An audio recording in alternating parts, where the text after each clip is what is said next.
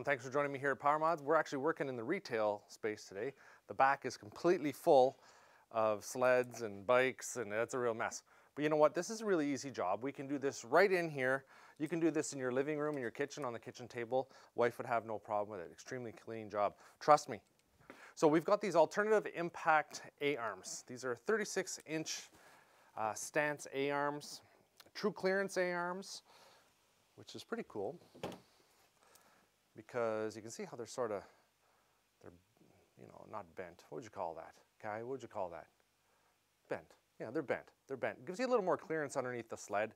And on this 16, this is a 16 axis, it gives us the 19 geometry, which is pretty cool. You know, I've been using these alternative impact A-arms for a lot of years.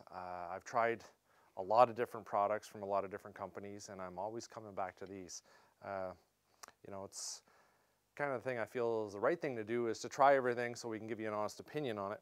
And, you know, I've got, just for example, we're going to show you why I like these arms the best. Here. So this is the kit that I was running on this sled, 36-inch stance as well. I'm ditching it. There are a couple issues. Number one, it's very hard to get these ball joints, these upper joints and these lower joints, especially in the middle of the season when everybody's blowing these things off, or if it's a low snow season here in Canada or in the States and people are, you know, having a lot of impacts. These crack, and you know, earlier on with the Polaris sleds, you'd have to buy a whole A-arm with this ball joint just to get the ball joint. But we're having problems getting these ball joints. We're down for 2 and 3 weeks in the winter, and when the winters are kind of like they have been in the last little while, we don't have time to mess around. The other problem is that when you nail something, you end up bending the arm, and you're not, you know, there's really no sacrificial point on here. So if you bend your arm, you're out of the game as well. Now the good thing about the alternative impact A-arms, I'm going to say that a large percentage of the times that you actually break or bend an A-arm or, you know, front suspension component is because you've hit the ski or the ski with the carbide into a solid object. The odd time, yes, you know, you will have a, you know, a strike on the front of the arm. That may cause a bend, but it's that the outer maybe leverage of that ski when you're tagging something, it's gonna bend the back side of the arm. It's going to pull it in, or it's going to bust up the front, the upper arm. But 9 times out of 10, if you strike something from the front on the ski, it will bend the back side of this arm. But with these alternative impact arms, these heim joints go, which is really cool. If these go, then you just replace them right out in the snow. And I'll show you how. I've done it. I've got videos on it because I've done it out in the snow. Broken arms. Created a lot of issues for me, but not when using these babies. See, there's a little slot just that we cut in the back of this.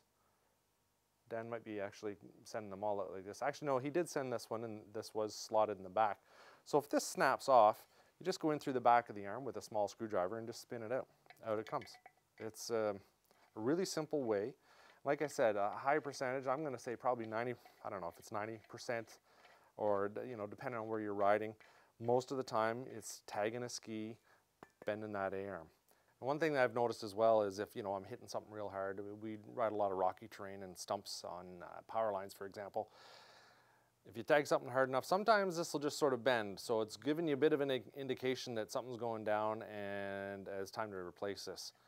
If you get lucky, that's what happens. Now, we carry extras in our bag.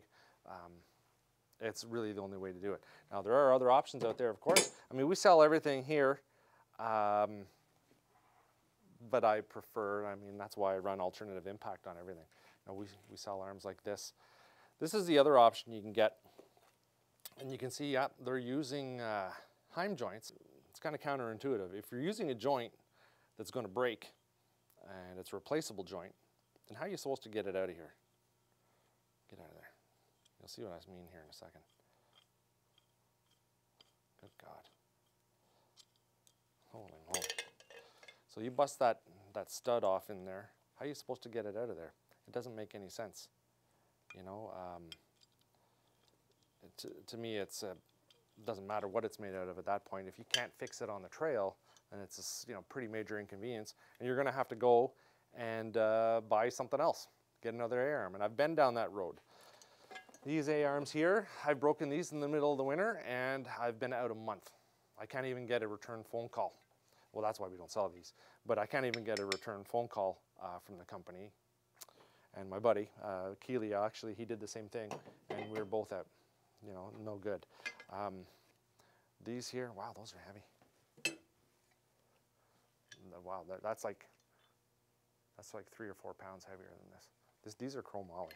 We get these in titanium as well. But yeah, those are really heavy. This just doesn't make any sense to me. So we're going to install these on the RMK here, the AXYS chassis. We've already done it on this side. You can take a look at it. Very easy install. Just takes a few minutes. Kit comes with everything you're going to need: upper and lower arms, the little alignment bushings, and these shorter steering rods or tie rods or radius rods or whatever it is you want to call them. You need shorter if you're going with the shorter stance. If you're going with just the regular stance, a 39-inch for example, you're not going to need these. But it's always handy to have spares. Sometimes you just never know what you're going to get into. If you whack a ski pretty hard, we've bent just the arms before, or just the radius rods. It happens. So these are all available as well. So let's install that. Okay, I think we can get this done in short order. First thing you're going to do is you're going to wind this joint in all the way with the nut on the outside, because this is what you're going to use to sort of tighten this up with. Just going to tighten that nut up. One thing I've noticed about this, when I've snapped this bottom one right off the heim joint, this will just sort of rotate loose in here. It'll just sort of, the ski will come up and it'll move around. It doesn't break anything on here, but it's pretty darn handy because once you put everything back together, you just bring it down and tighten up that jam nut. That's good to go. On the bottom one, you screw that in and you leave about 5 threads on the outside here, and that's going to set it up for more or less stock geometry. If you're using your stock springs, sometimes you have a little bit of issues with the clearance, but you just make an adjustment on your heims and you're good to go. So let's get these off. Now you just prop your sled up. Luckily we had this little length of 2x4 for whatever reason, and we just sort of popped it up off the ground a little bit. I usually like to take off these radius rod arms first, just because it's a moving part and it just works a little easier that way. Well, even in here with this pretty darn clean floor, I still managed to lose nuts and bolts. So I just screw it back on there. So it's all in one piece. I popped the spindle off first. Otherwise, you're working with the arms on a loose spindle off the sled, and it's just not as easy. You got to press these in and out too. Like, we've busted just these joints on here. And you have to press them out, and you can't do it. We drive 7-8 hours, sometimes 14 hours to Gaspé, Quebec to go riding. And when one little $20 ball joint blows your trip after the first day of riding, it's pretty maddening. All your friends are out there having fun. When you're sitting in the camp, crying in your cup, if you know what I'm saying.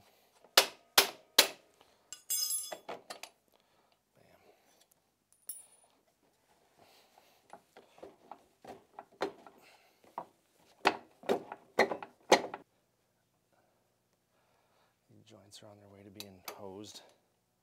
This one's loose already. I think this is the 3rd joint I've put in 2 seasons. Not liking it.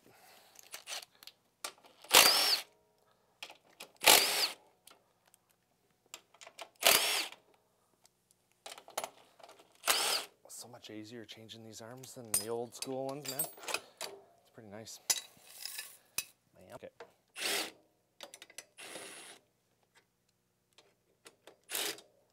It is bent.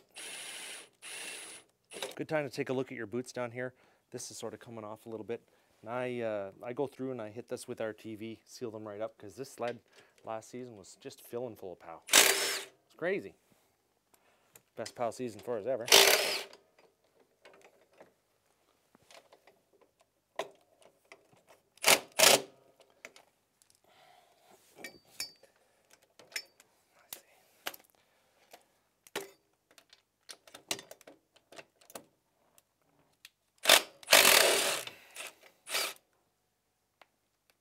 Backside of this sway bar link is actually a 11 mil.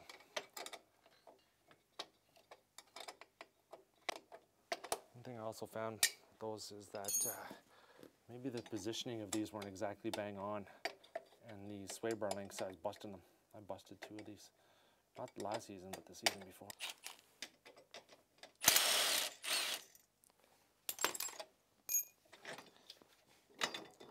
There goes that.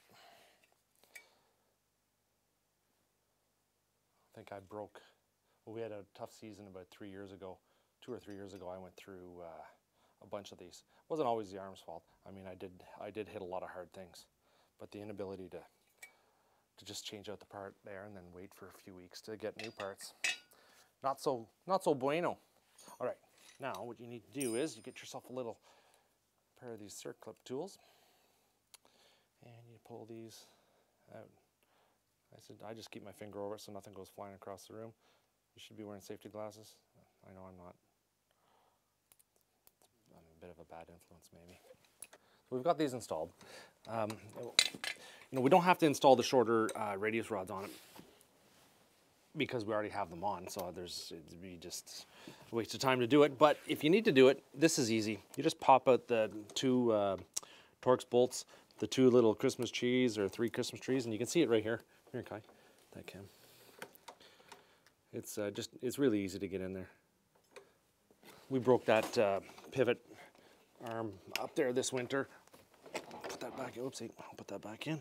And so we had to take everything out. But it's you know, while you've got this all apart, you can easily get in there. And I'll come in later on and re-seal that all up. You don't want to really put this bolt in.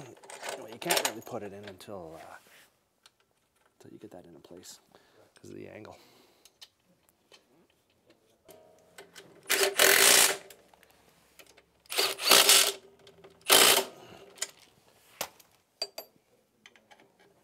She got bent? Just a wee bit. It's just a little tight, so I'm just tweaking that out just a wee bit there so that it goes in. And when it does.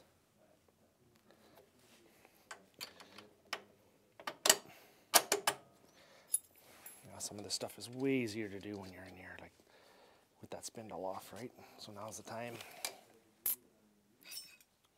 13.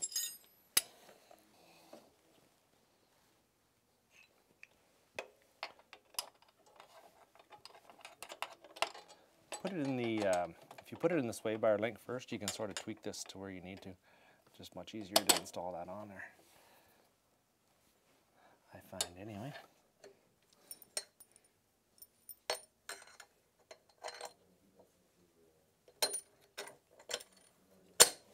Boom.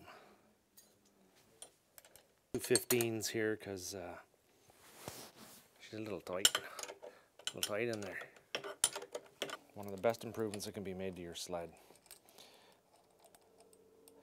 You know, this little bit of expense and then a little bit of time working on it saves you in the field, man. You guys know what I'm talking about. The ones that have had to do this.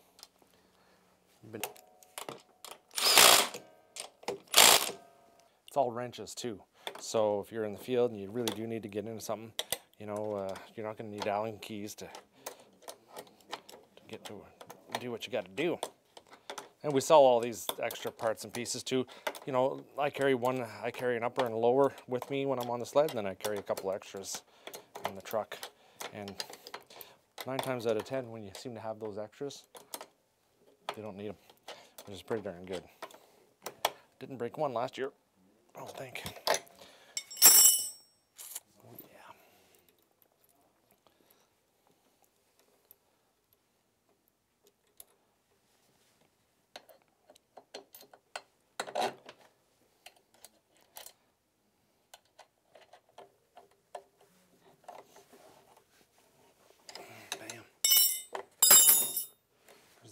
just have to tighten up that one bolt and this sway bar link.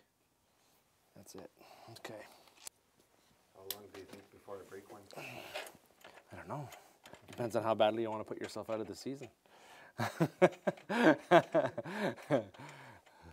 But at least we'll carry. I think it'll be awesome. Just time joints, and that's it.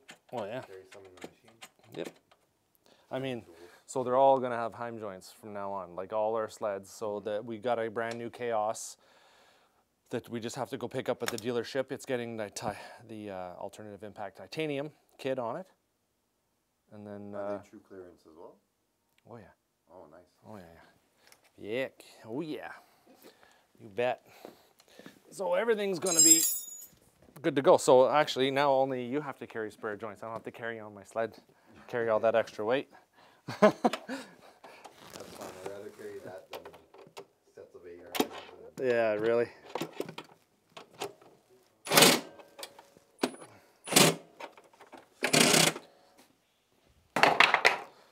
There we go.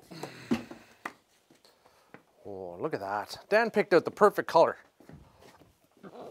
Yeah, check my head.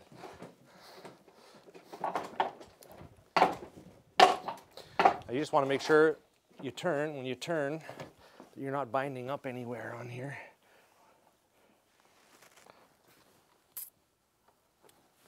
Nice. You can make a few other adjustments as well with those with your heim joints, but if you go out on the bottom, you also need to go out on the top. But on this machine, we're not going to have to do anything.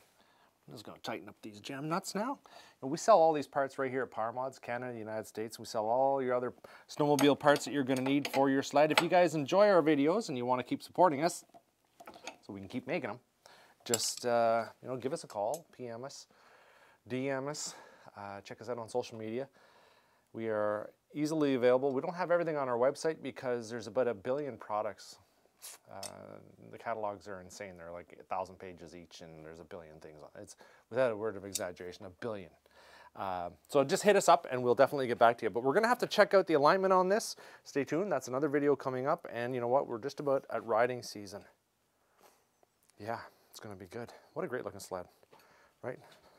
2016. Never winter ridden, okay? Little old lady, me, that's it.